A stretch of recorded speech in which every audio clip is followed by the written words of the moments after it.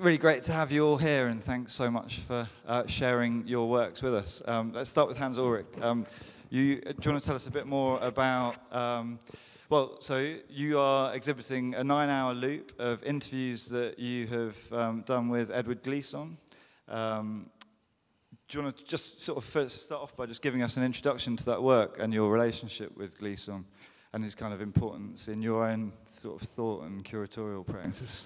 Yeah, thank you so much, and thank you so much for the invitation to be here. And actually, the conversations with Edouard Glissant have only been shown once before in Arles, at Luma, Arles, actually earlier this summer in an exhibition we made. Thank you.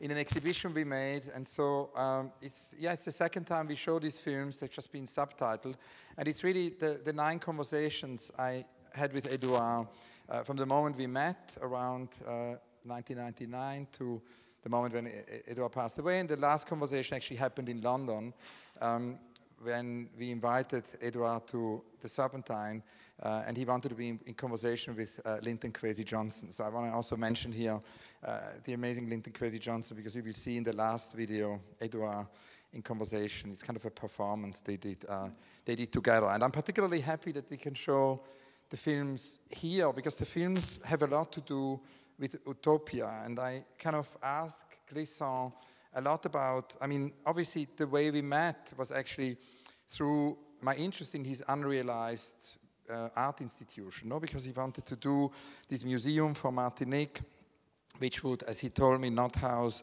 a synthesis.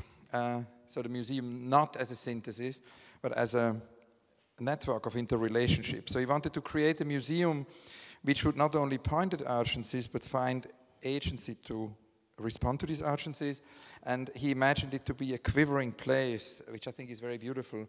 The idea not that an art institution can be, could be, will be a quivering place which transcend established systems of thought. And most importantly, what he really wanted with this, unrealized institution is to always look for the utopian point, where basically all the world cultures, all the world voices can be in touch or can be in contact with each other.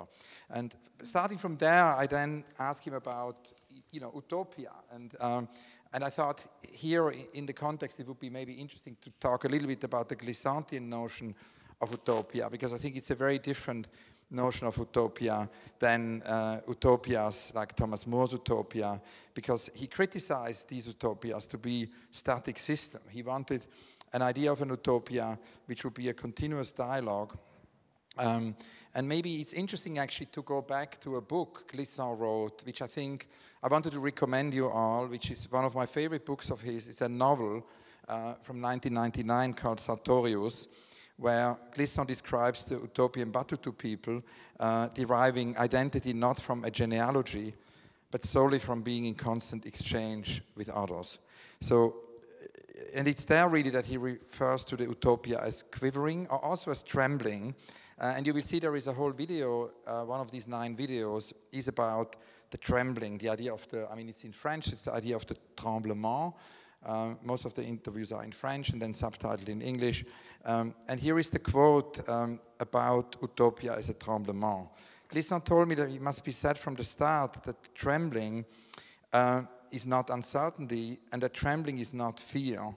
That trembling thought, and in my opinion, says Glissant, every utopia passes through this kind of trembling thought, is first of all the instinctive feeling that we must reject all categories of fixed thought and all categories of imperial thought. Hence the criticism of many, utopias which he considers to be fixed and imperial.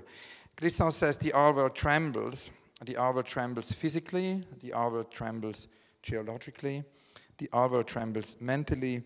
The our world trembles spiritually, because the our world is looking for the point, not the station, but the utopian point, where all the world's cultures, all the world's imaginations can meet and hear one another without dispersing or losing themselves. So it's actually not only, as I said before, the place where all the world's cultures can meet, but it's also a point or, a place where all the world's imaginations can meet. Yeah, maybe that is a beginning.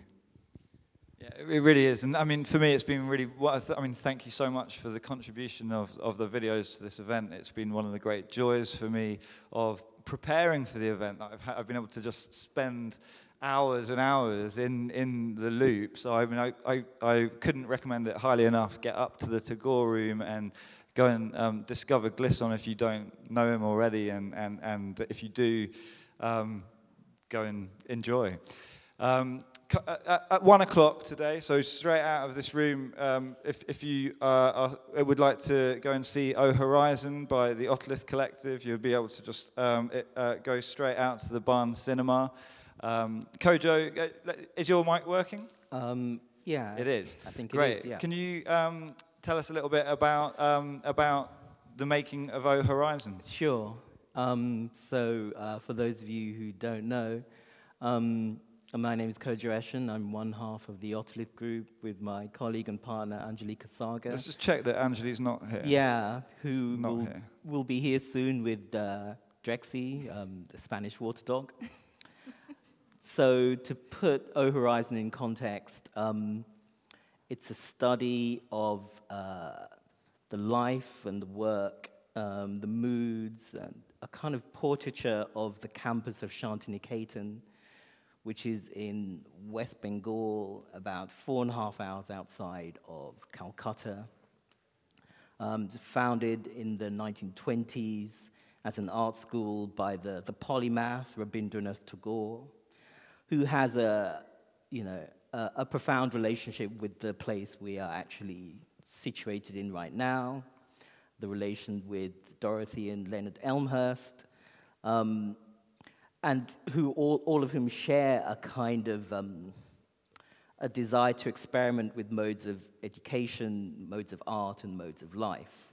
And so as a commission for this exhibition called Bauhaus Imaginista, which was an exhibition curated by Grant Watson, the curator, and the curator Marion van Osten, we were invited to respond to Shantiniketan, which was a project that we've been thinking about for a decade.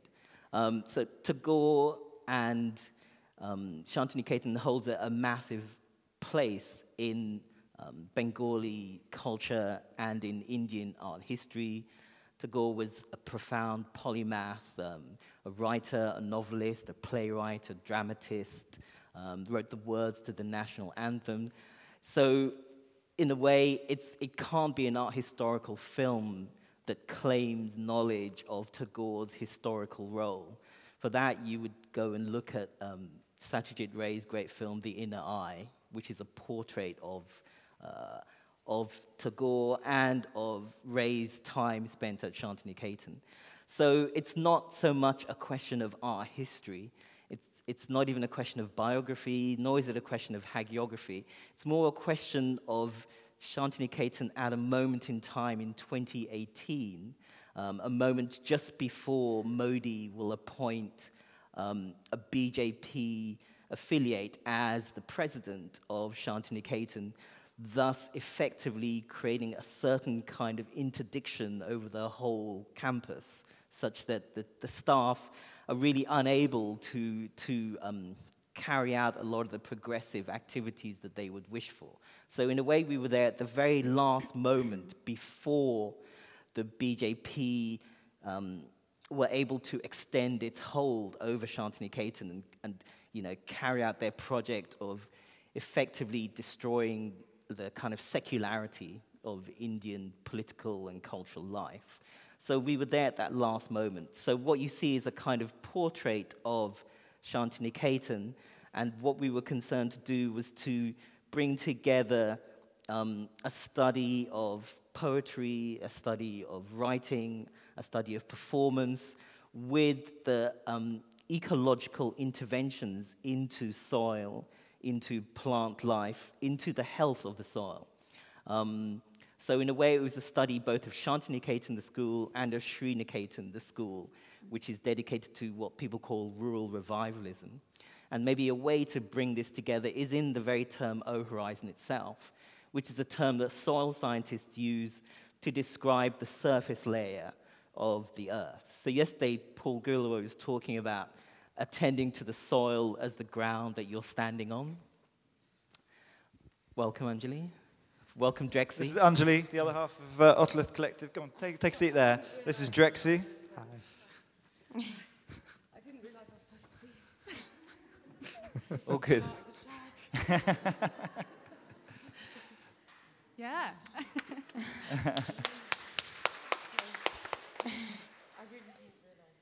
Oh, it's good. That's cool. Kodwo, go on. Do you want to wrap up? Yeah. And then we can maybe have Anjali. So I'll just finish Yeah. just talking about O Horizon. So yesterday, Paul Gilroy was talking about attending to the soil as the ground on which you are standing from, as the way to think through a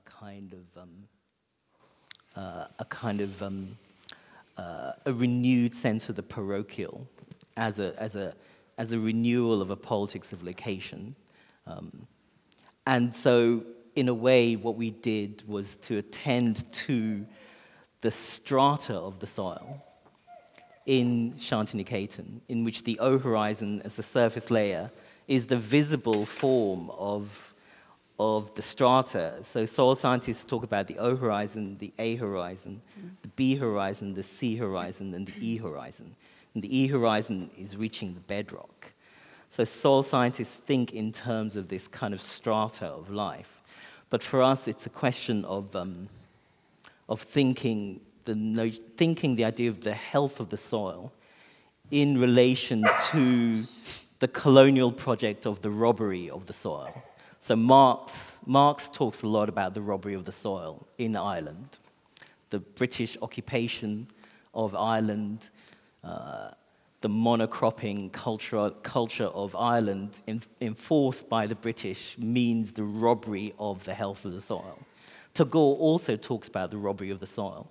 So talking to soil scientists means that we looked a lot at the efforts of young soil scientists to care for the soil and the health of the soil in Shantiniketan, and that under conditions of capitalogenic climate crisis, soil becomes something like a battlefield in which you can read the anthropogenic contestation, you can read the botanical conflicts that are at play right now across the planet. And so, in a way, Shantiniketan becomes a kind of scale version of these large global questions.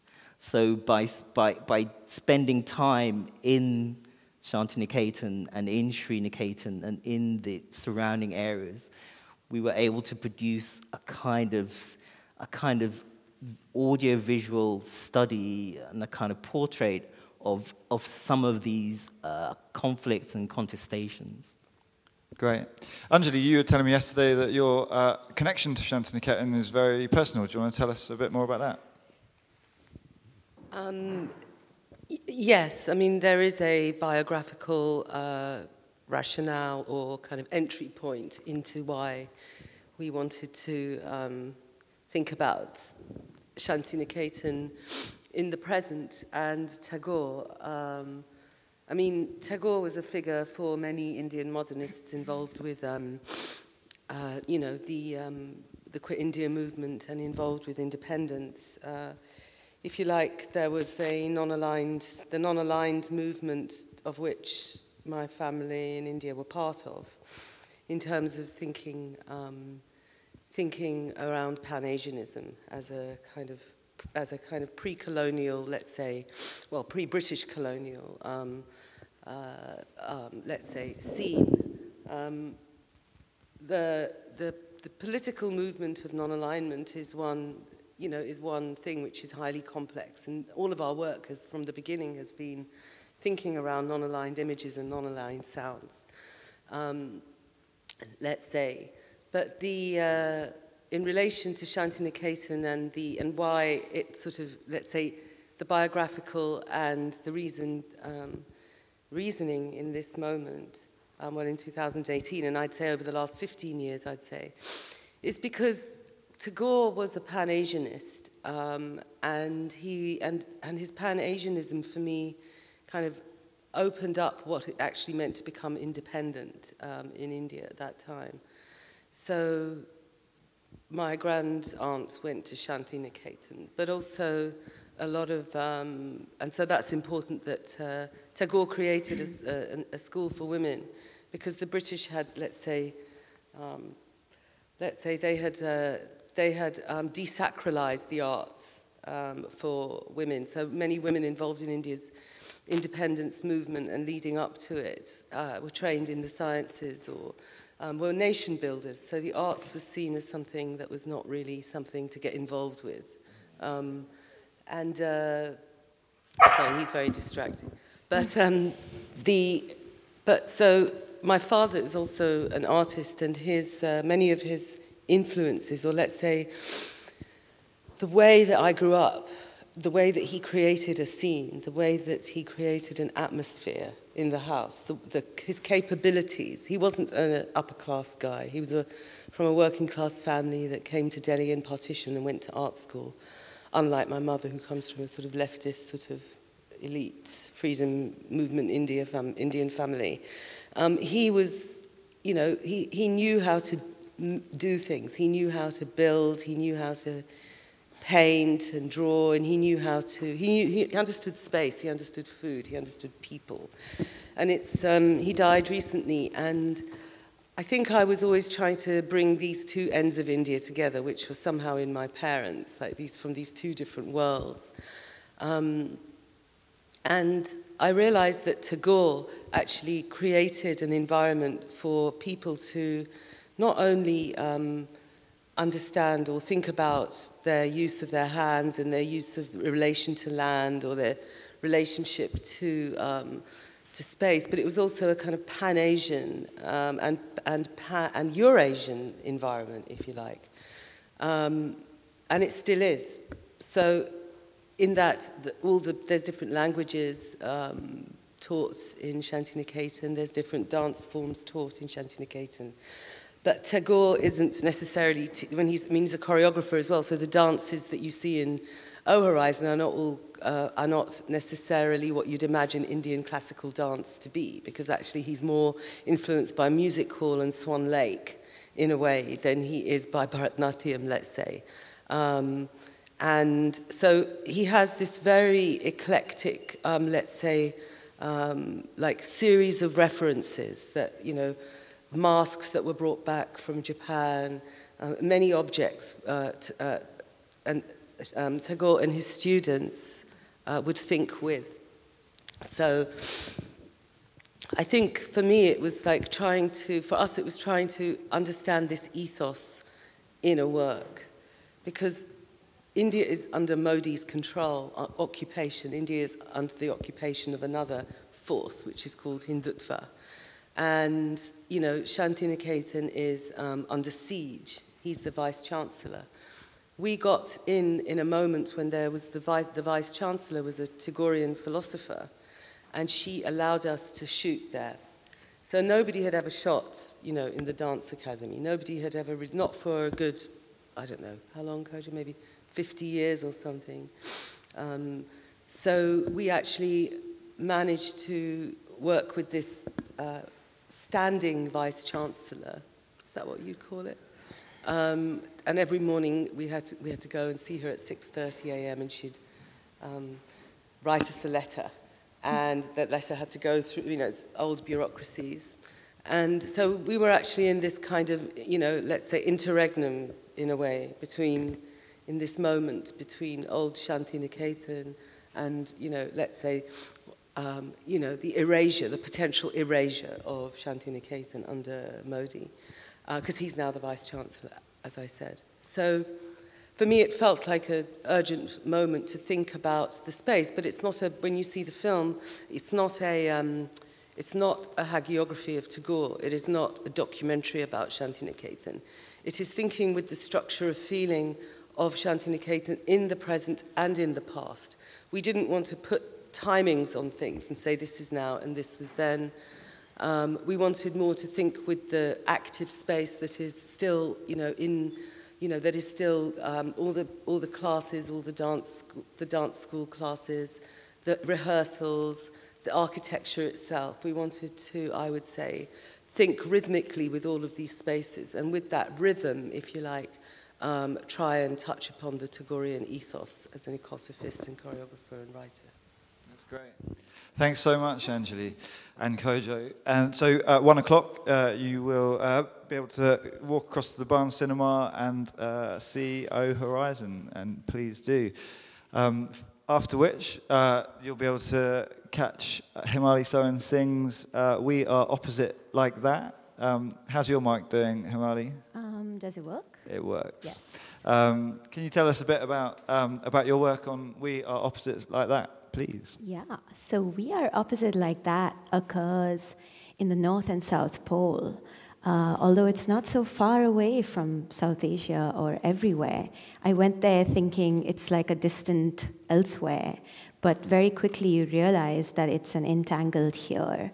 The larger We Are Opposite Like That kind of exists on the conceit that these were uninhabited parts of the world that I visited, and my guides kept telling me there are no myths and there are no stories here. And I quickly realized that it felt like the ice was this indigenous elder. Ice preserves all of these stories. And it was, for a long time, being able to do this decolonial work of pushing the whalers' graves up, of evaporating permafrost that then revealed extracted marble, which then turned to dust in a perfectly ironic way. But it no longer can do that work. It's losing that strength. So the multitude of stories from We Are Opposite Like That exist from the perspective of ice itself as a kind of elder. And these stories, because it's a landscape where despite the clarity of glacial water, the mist sets in and the fog sets in and you can't see anything. And not knowing becomes a way of knowing. You look up and the stars are gone too, and the chronometer fails. And then how do you know where to go? You listen to the kidneys. So truth is anybody's game in this landscape. So the stories span from crashed hot air balloons and love letters that have spilt there. So I enter with speculative fiction, giving life to some of these letters. There is a South Asian futurism manifesto connecting Antarctica's fossils to India's fossils when it existed sort of simultaneously in Pangaea. There's an amazing story of an Indian clairvoyant from Calcutta that was used by the British Empire as a clairvoyant to travel to the Arctic in search of Franklin and his 130 lost men, because she was dark-skinned and uneducated. So it kind of opens out these archives and tells these stories. The film that you will watch is 2 parts. There's me in this kind of alien character.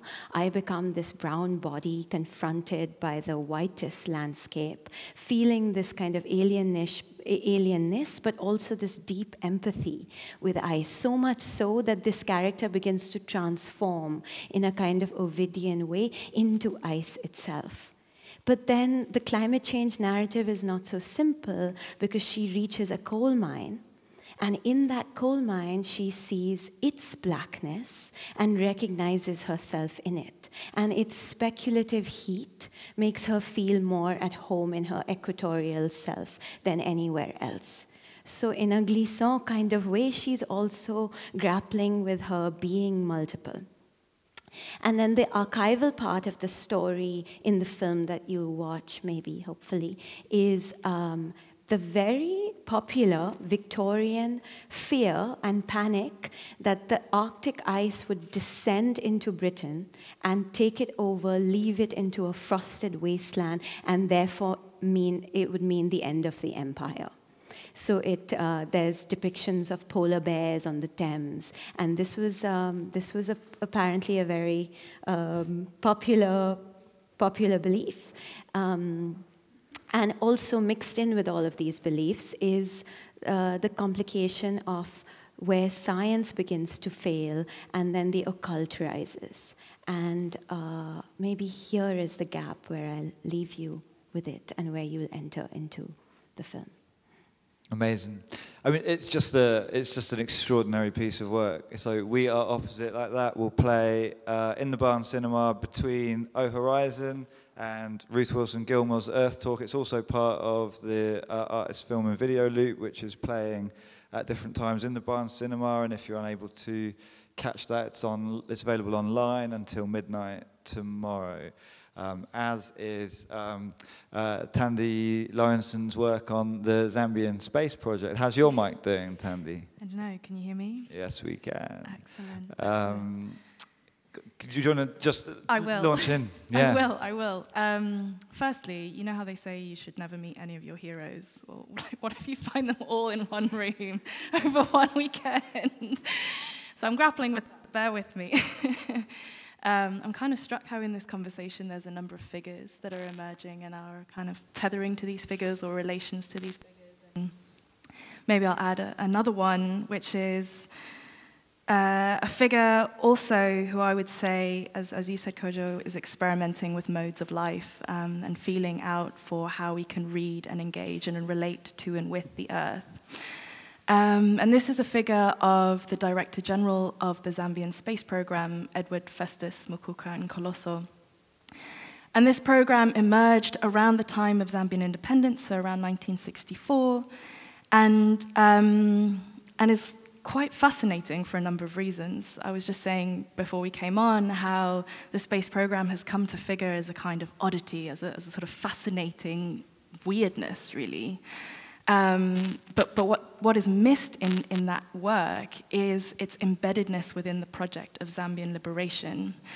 And tied to that was, or central to that rather, was an abolitionist project. So the abolition of private property and the abolition or the nationalization of the mines, which had been steeped in logics of privatization and of colonialization that saw particular forms of land use and by whom those forms of land use were conceived and to whom they were made available, associated with racialized categories of whiteness and of humanity.